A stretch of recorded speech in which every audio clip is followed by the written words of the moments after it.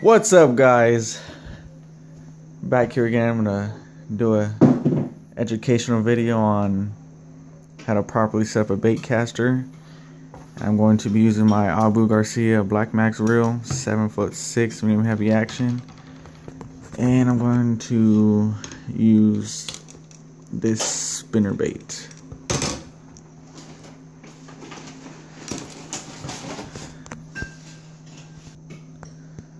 Okay, so if you're experienced with bait casters, you already know this knob next to the retrieving side, that's black so you can't see that good, is your line tension. And on the opposite side is your gears. So if you're just starting out, set it all the way to max. And your line tension, make it as tight as you can.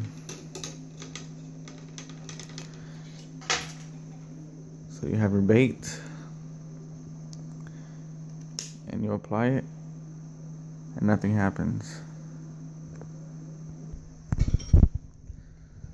Okay, so as nothing happened, that is why your line tension is tight all the way up. So every time you put a new lure, you've got to fix it. So I'm gonna loosen it some, apply it, and it falls slowly, just like that. Reel it up and watch it fall slowly.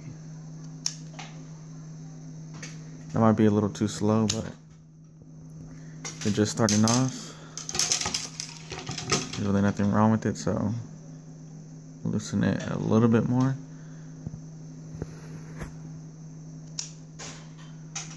That's good. That's how